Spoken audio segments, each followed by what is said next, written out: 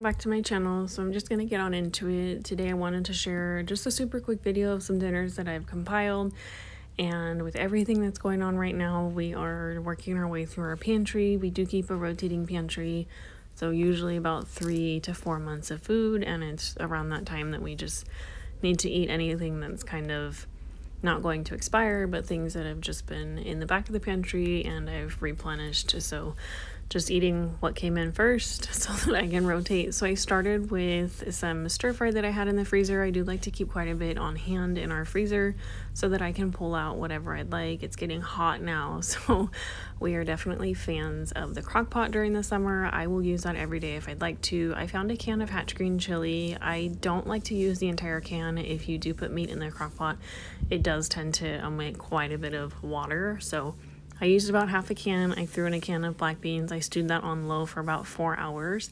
You can turn this into burritos. You could make it a chili. You could add diced tomatoes. You could put corn in this. You could use it for anything. Person that if I find 10 or 12 meals that my family loves, I will cycle through those over and over and over again. My husband loves variety, so sometimes it is a challenge just to kind of eat through your pantry and see what you can come up with.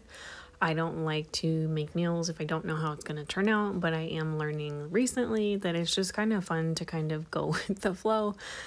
These tacos were delicious, so don't be afraid to try something new. The next one is just a super simple, I would call these probably like dump and go recipes. It's just chicken legs. I think there's probably about 5 or 6 in this portion. I have 2 little toddlers. If you're new here, I'm a stay-at-home mom. My name is Becca, and I have 2 little boys under 4. So my husband and I and their 2 little ones, we don't eat that much protein between the 2 of us really. So I took the barbecue sauce. You can use anything. I just happened to pick this up on sale. I only used, again, about half of the bottle, and that was more than enough. The sauce was delicious, by the way. I personally like to cook low and slow. I don't like to cook things on high unless I'm in a rush, which is very rare. Start in the morning, let it go and forget it. I had a ton of these instant mashed potatoes that I just needed to cycle through them. So make sure that you check the dates when you are working through your pantry. I just found some corn and green beans. I always have canned vegetables on hand, and this was honestly a super simple but very filling and delicious dinner. Everybody had a happy belly, and you honestly can't ask for more when you're making dinner.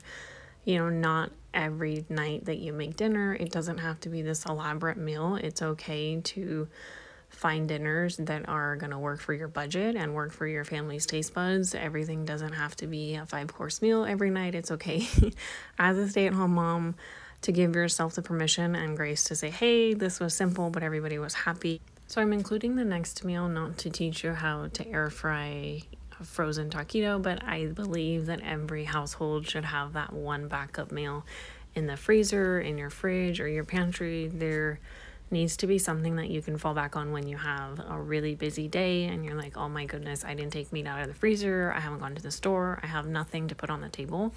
This is something that recently my toddlers are opening up to, and they are actually in love with these, so it's something that everybody enjoys. It requires no effort on my part. Usually I would serve Mexican rice, but my sons had eaten regular rice prior the day before. I don't like to throw the food away, so we just had white rice with that, and it's a super simple option. So the next one is going to be a piece of beef shank that I found on sale. Actually, don't be afraid when you're in the grocery store at your deli counter to look for meat pieces that you typically wouldn't use. I am not afraid to throw anything in the crock pot. Honestly, you can't really fail.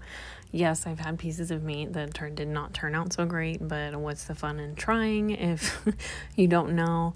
So I honestly will throw anything in the crock pot. I used a seasoning. I used the Kinder brown sugar barbecue rub. That is a staple in my household. My husband and I love it on chicken, on beef. It's delicious, and it breaks down really well.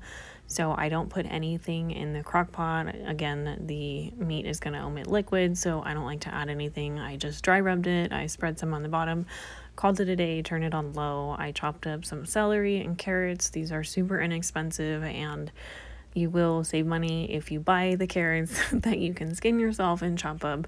It's a lot more cost effective, and quite frankly, I think they taste a little bit better. I chopped up a tomato and a cucumber. We have tomatoes with every meal. My oldest will eat an entire tomato just like his mom, so those are always a side, and I am always going to offer the celery and carrots. If you can get your little one to eat them, leave it down in the comments below. Tell me please how you get them to eat their celery and or carrots. I had these yams in my pantry. I had an idea to try to get my sons to try them to see if I can make them crispy. I just kind of winged this recipe in the air fryer for about 15-20 minutes, sprinkled some brown sugar and cinnamon. I didn't measure, I just eyeballed it. They came out pretty good. They weren't as crispy as I'd like, so I'd actually like to look up some recipes, obviously using a fresh sweet potato, but like I said, we are working through our pantry. If you like this kind of video, give this video a thumbs up, but leave any suggestions down in the comments what you enjoy making during the summer. I am desperately looking for new recipes, especially dump and go. I will catch you in the next video. Don't forget to subscribe. I do upload 2 to 3 times a week. Thanks so much for watching.